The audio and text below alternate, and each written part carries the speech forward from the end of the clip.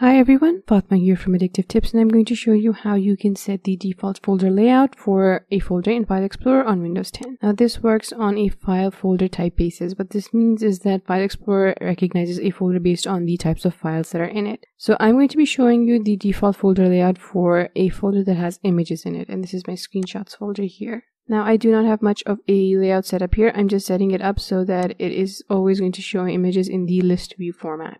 So once you've set up the folder layout, you want to go to the View tab, and here you have to click this Options button here. Select Change Folder and Search Options. Go to the View tab, and there's a button here called Apply to Folders. Go ahead and click that, and the default folder layout is going to be set for folders that have images in them.